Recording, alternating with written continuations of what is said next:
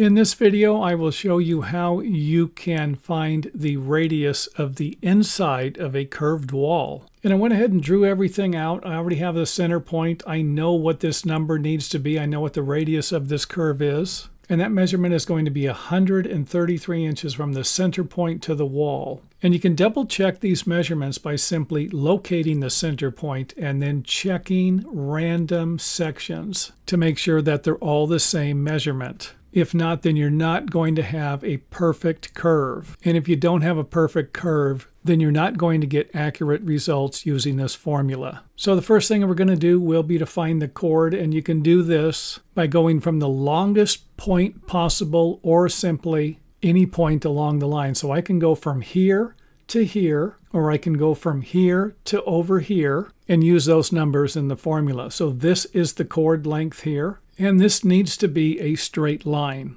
So you're going to need to use a reliable tape measure and straight edge, like a level, a long piece of straight lumber, or a chalk line. Then we're going to divide this number in half and then square off of it at a 90-degree angle. And you can use a framing square to draw that line. Simply line one edge up at the center point and the other edge along the straight line, and then draw a line from here to here, and then simply extend the line all the way to the wall. And we can do the same thing to extend the line out so that after we do have our measurement, we can mark the center point of the radius.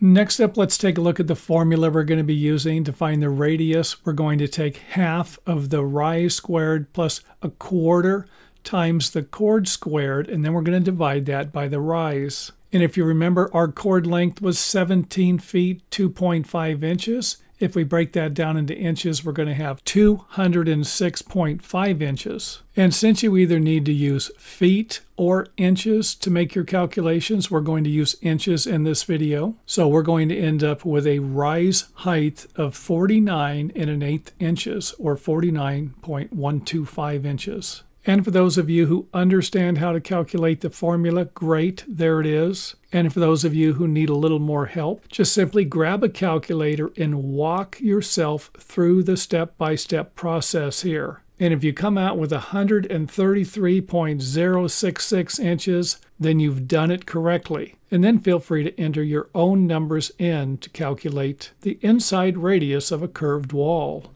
And if you don't have the room for the longest line possible to represent your chord, you could always grab a 6-foot or an 8-foot level, or even a 4-foot level if you don't have the room. Or you have a small radius that you're going to be working with. And then simply grab a pencil and draw a line on the inside there. And then grab those numbers to start your formula. So for example, if you have a 4-foot level and you can start off squaring that number, you're going to get 16.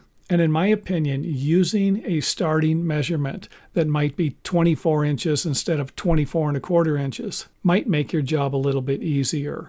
And thanks for watching. To learn more about home building and repairs, visit us at our website. Also, don't forget to subscribe for more awesome content. See you next time.